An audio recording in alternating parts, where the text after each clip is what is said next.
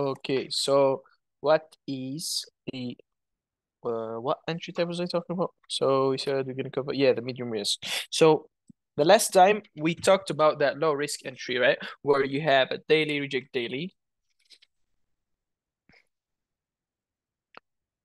and an H4 breakout, right? Now this is a daily reject daily and this is the H4 breakout, correct? So you wait for pullback to the apex, whatever level is there, that boom, sell, right?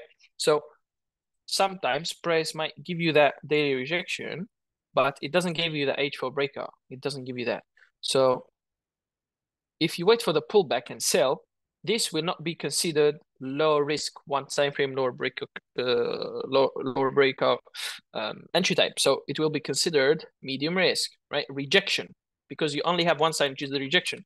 Even if it's with a storyline, it might not be that good to take. Okay, so that is one entry type. Okay, so the second entry type that we're gonna talk about today is after the breakout, price doesn't necessarily have to go all the way up.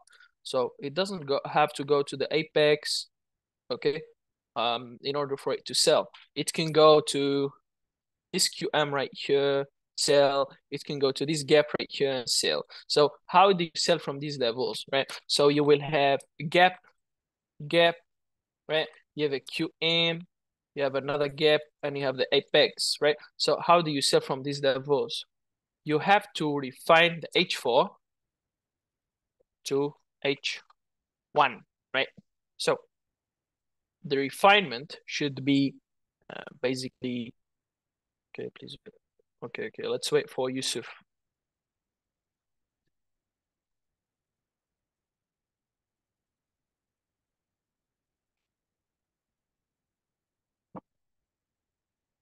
You can stop recording and then start again when he joins.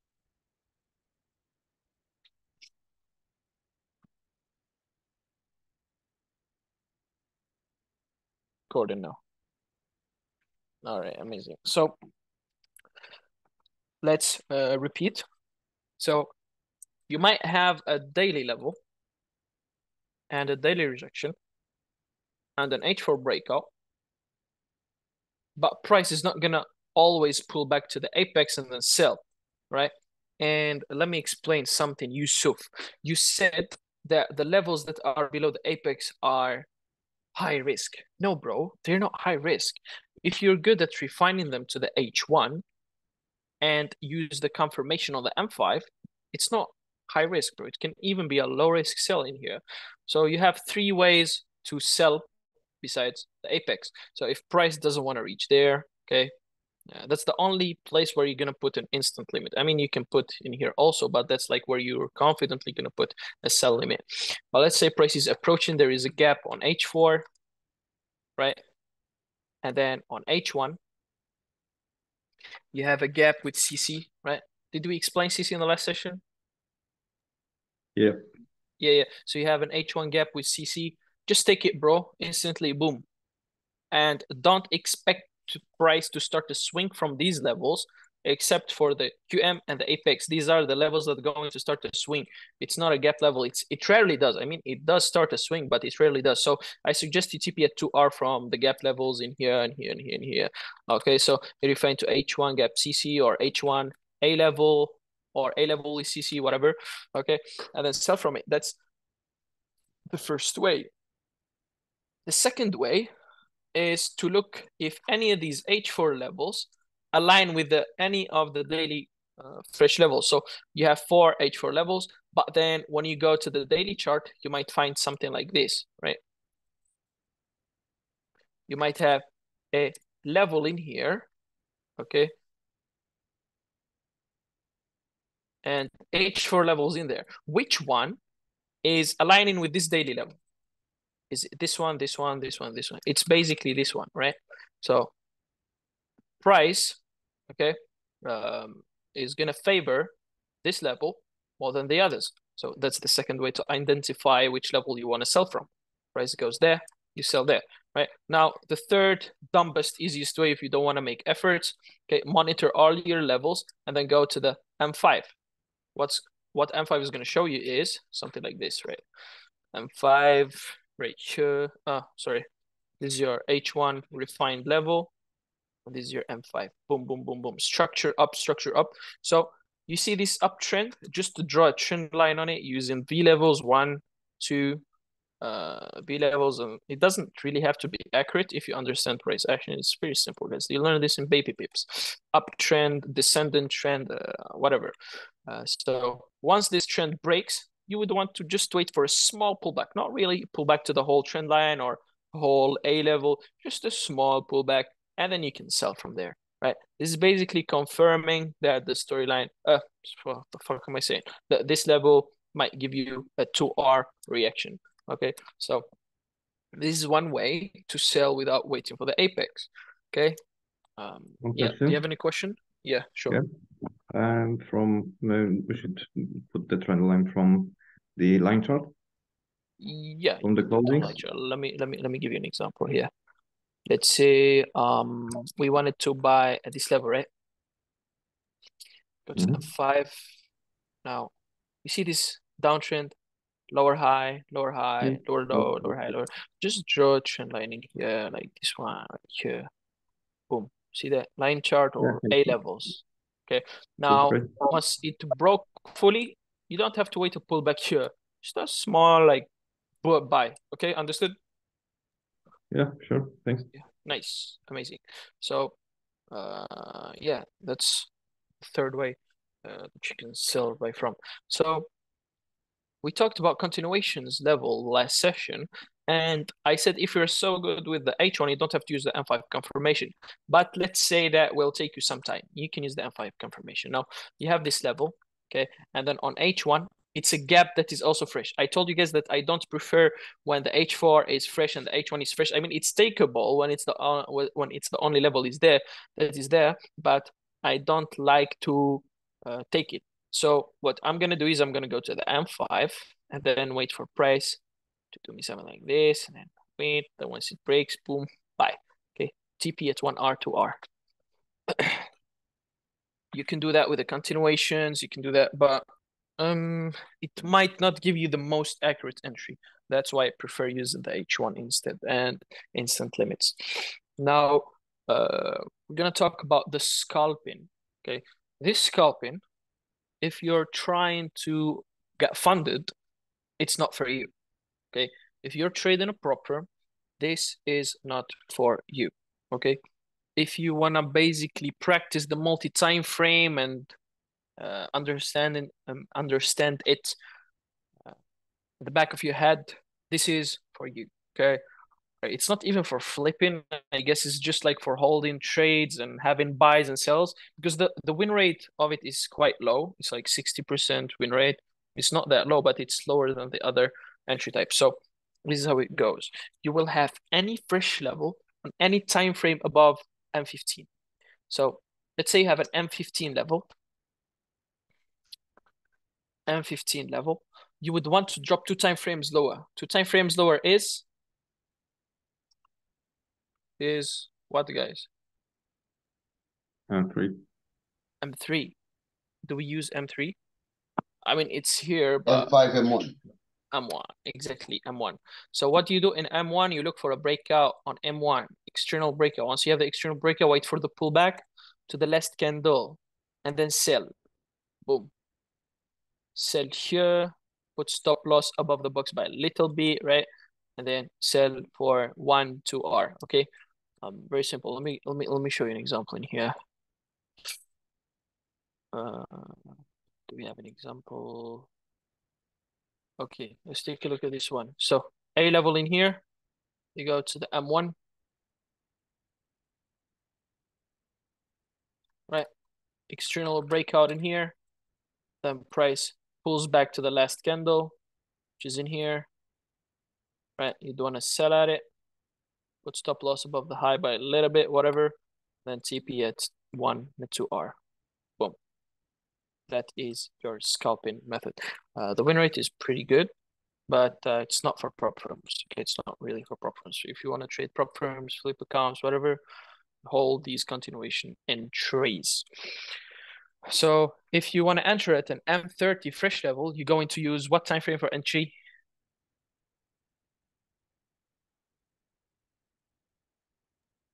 M5.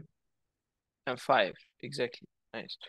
Now let's talk about engulfing. What is engulfing? It's another way of continuation entries, and this is where I mostly take my counter trends from. So what is basically engulfing? Okay, you have many types. You have a low, high, lower low, and then a higher high, and then you wait for price to pull back. It's really easy. Wait for price to pull back to the last candlestick, right? Last candlestick, and then buy. So I personally use H1, M30, and M15 for that. I'm gonna give you an example. So H1, okay, you have a low, a high, a lower low, and then price breaks this high. Last candlestick is right here. Boom, I wait for price to pull back and then buy. Now you can refine this down. So H1, you go to the M30. So M30, you find the last candle, which is in here, and then go to the M15 and do the same thing. And then when price pulls back, this is your layering area. You basically layer here, and your stop loss is 10 to 20 pips below the range. Okay. You can do this continuously, basically with the storyline. If you do it against the storyline, it would look something like this. So you look at the previous structure. Let's go to the H4 here. So you have a high, low, higher high, then price goes down. So you would want to take the last candlestick above and then refine it down. Let's go to the H1. Right, H1, and then take the last candle on the H1 and refine it down to the M30. I'm gonna explain something else to neglect the bad engulfings. In this case, this one is bad. I wouldn't use it. I'm gonna explain why. So go to the M30, take the last candle, and that will be your engulfing. But there is a rule to this. Let's say you have a candlestick, and then on top of it, there is another candle. Now, where is the lowest candlestick? It's right here. But is this candlestick fresh? What do I mean by that? Is it tapped by a wick? Is it tapped by a wick? If it is tapped by a wick, if price comes back, it's not good to buy here. It might react, but it's not the very best entry zone, okay? So what's best is when you have something like this. A wick in here, leaves a displacement, whatever, this little gap in here. Then when price comes back, this is a good area for buy. Now let's take an example at Engulf that I took. Coach, coach. Yeah, I mean, you only use H4 engulfing? H4, H1, M30. Okay, engulfing. Yeah, no, but your main analysis is on H4 engulfing and you go down until M30 engulfing. M30, M15. Oh. Yeah, you can go down to M15. Okay, but from H4 engulfing. What you say? I mean, you start from H4 engulfing. You can start from H4 or H1, whatever suits you. Okay, good. Yeah, let's say you just go to M15 and find the good engulfing for sell. You can sell from it, no worries. But just make sure that, not make sure, like just know in the back of your head that it's against storyline, so it's going to be risky. Don't put a lot of leverage on it. Okay. Yeah. So the perfect scenario is where it puts a low, high, lower low, then higher high, and that higher high breaks this previous high. So this is the perfect scenario. And then this candle is fresh, price pulls back, entry. H4, H1, M30, all aligned. This is the best setup. But sometimes my price do this, right? Boom. This is also valid, right? This is also valid. When price pulls back, it goes up. But it's not the very best entry. Now, you might have also something like this. Boom. Price pulls back, then goes up. This is, you can say it's high risk when it's against the storyline, but when it's with the storyline, it's almost medium risk, but it still works. Now let me show you an example of that. So price here has a candle. It went up by a lot, right? Boom, it broke this candle. So this candle became an engulfing candle, right? But it's with the storyline. Price pulls back, buys, okay? So you can refine it down to the H1. And on the H1, you have the second pattern, a low, high, a higher low, and then breaks. It's not the best, but it still does the job. Comes back, buys, right? You're fine down to the M30, and that is your buy zone. Okay, it's full, like engulfing is everywhere, everywhere. Candle, boom, breaks, comes back, buy. Okay, so yeah, do you guys have any questions?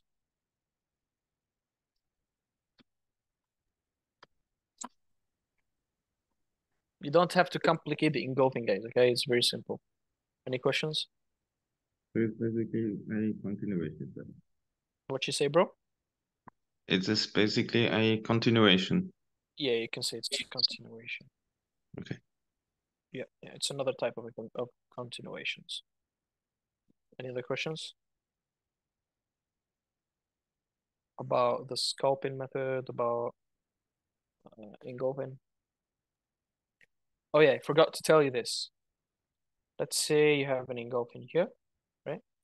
And then price comes to it. It doesn't react and then it breaks. This engulfing basically failed. So when price comes to the failed engulfing, you can sell. Okay, very simple. Please don't tell me order block, whatever. Okay, this is nothing has to do with order blocks. Nothing. Okay, it's way simplistic than order blocks because yeah, I just don't want you to mix between the two things. Any other questions?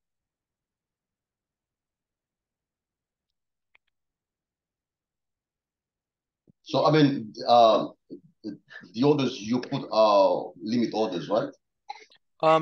For scalping basically, and the engulfing. can you give me just one moment? I'll be right back. What were we talking about?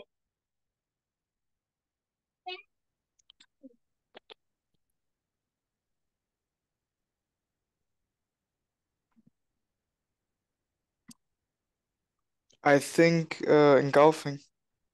Yeah. So let's repeat that. We have this pattern here. Low, high, lower low. Price breaks this previous high. When price pulls back to the last candle, it's gonna go up. Okay, so you mark the full candle. This is your engulfing. This is a very good engulfing. Why? Because it's the perfect pattern, like low, high, lower, low, then breaks this high, and it is aligned with the storyline, right? And also what, guys? What did we have? The daily reject daily and H4 breakout in here. So with this engulfing, you can precise your entry down to this low risk in here, right? And then maybe refine it, right? Let's refine it to this engulfing in here, the last candle that is in here. Why did I pick this one and not the black? Well, check this out. Is this black one fresh in here? Look at this. See this wick? It came and tested it. So this candle is not really good as an engulfing. So I'll just pick this one and refine it down to the M30. Right, what do we have on M30? We have this one, but it's way too low here. Right, it's lower, and it's also lower than the H4 level that we have as a low risk marked in here. So I personally would take this area right here for buys. Okay, I'm gonna stack my buys in here. It's not a signal, guys. Huh? Don't go full margin. Anyways, so yeah, that's pretty much it about engulfing. Do you guys have any questions about it?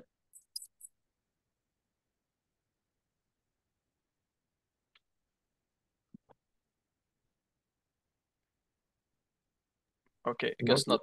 So let me give you a quick hint about what's consequent encouragement. Consequent encouragement is the 50% of anything, but us, we're going to use it on 50% of a wick. So you're going to have a wick, boom, boom, 50%, right? This is your what? Your 50%. How do you use this? So let's say you have H4 breakout, price pulling back to this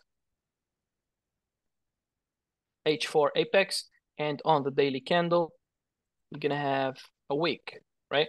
wick. So if you have a wick on a daily candle and it has an H4 level in here, you would want to look at the 50% of this daily candle to check if that 50% is higher or lower than the H4 level.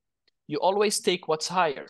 If the H4 level is higher than the consequent encouragement, you don't sell at the consequent encouragement. You sell at the H4 apex. But if the consequent encouragement is above the apex, you would want to wait price to go to that consequent encouragement and sell. But in this scenario, you're not going to use 30 pip stop loss. You're going to use 7 to 10 pip stop loss and hold it the same way you're going to hold that low risk. So you're going to have a huge freaking RR. Now I'm going to give you an example. So you have here daily reject daily, this daily reject this daily, right? You go to the H4. What do you have on H4? A low that has been made in here and then got broken out by this candle, price pulling back to this H4 and you can sell, okay? That's your normal perspective of a low risk sell. But when you have a daily wick, let's mark the daily wick if it has a 50% above it or not. Now, the 50% of this wick is above the H4. We said we always take the one that is above. Check this out, 50%, look at that.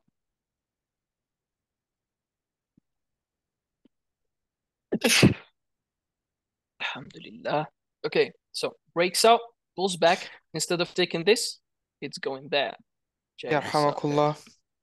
يهديك يصلح بالك, my friend, Habibi. So here you put 7 pip stop loss. And boom. Why is it 7? I usually put 5, but when you have spread, just go for 7. And you hold to the next daily or whatever. Now, this is like 57R. Imagine if it's like 10%. That's 570%. Okay. Yes, damn, bro. Let me give you another example. Another example. Yeah, coach. Yes. The 50% level is only for daily wick, right? Yes, daily wick. For this session, I just said I'll give you a quick hint. But in the next sessions, we will learn how to use the consequent encouragement on the M5, M15, H1 to refine your entries. Okay. So yeah, you can use it definitely on the other time frames. Price goes there and just reacts. Let me look for the daily examples. I forgot one was the last one. Was this one of them? I don't think so. It was close to it. By the way, there is this thing about the consequent encouragement.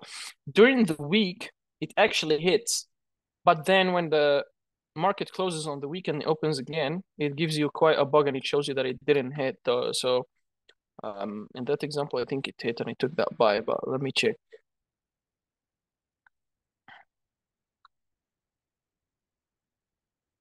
Yeah, I don't know why it shows that it's not hitting. Daily.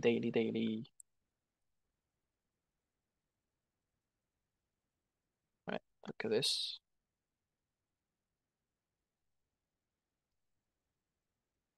Boom in here.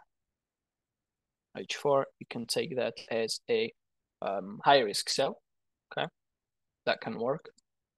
Price goes up. We have this as a target. If you want to take a low risk, high risk sell, you can take the 50% of this wick right here.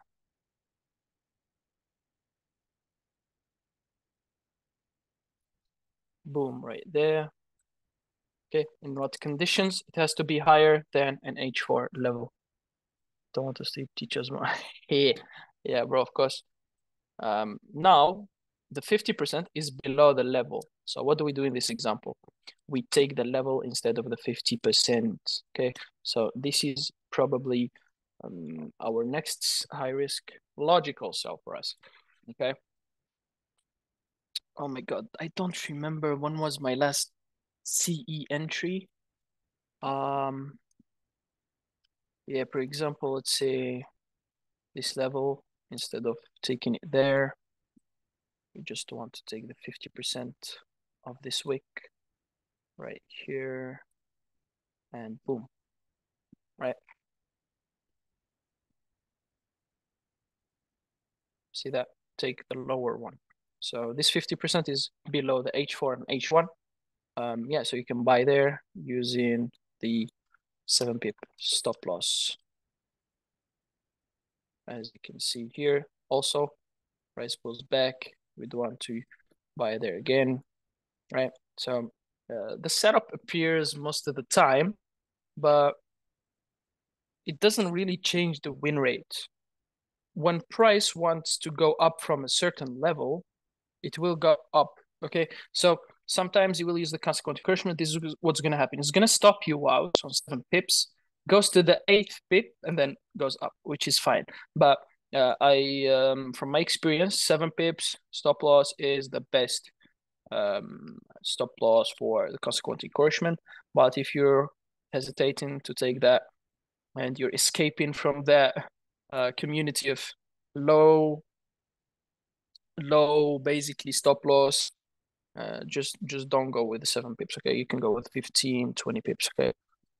I'm trying to find examples. I can't find any, bro. It's quite... Okay, I think there was one here. Yeah, okay. So, yeah, that's 50%. What do you have here? You have a daily reject daily. And what? H4 breakout. Right. H4 breakout. Price pulls back to this level.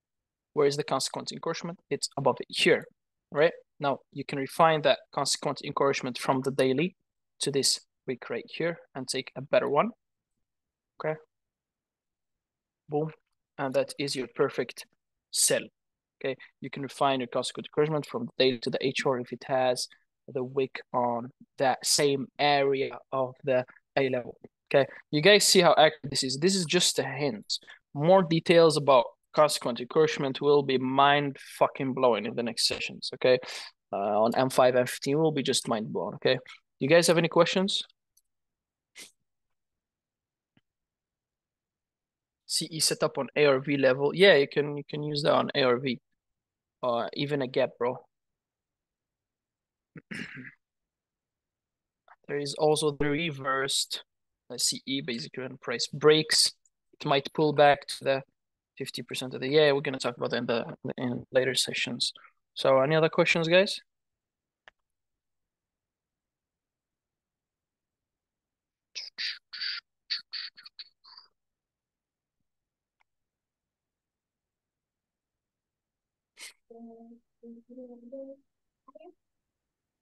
Questions, guys?